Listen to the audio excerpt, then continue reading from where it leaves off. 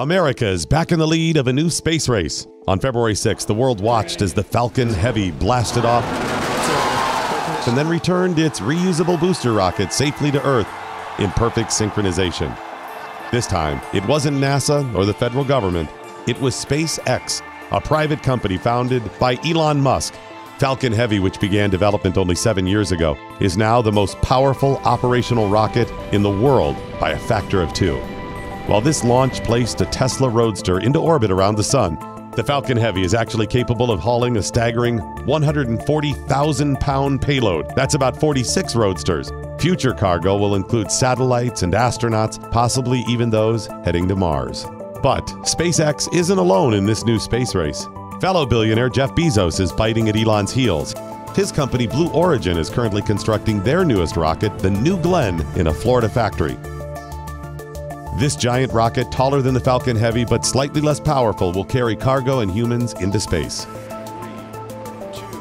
United Launch Alliance has been around for a little while, and today are linked with the giant defense contractor Lockheed Martin. ULA's newest planned rocket, the Vulcan, could rival Falcon Heavy's power with the addition of a third stage. NASA has been developing their new rocket, the SLS, or Space Launch System, for years.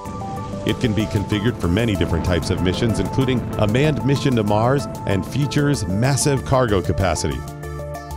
Once completed, it will be by far the most powerful rocket ever built.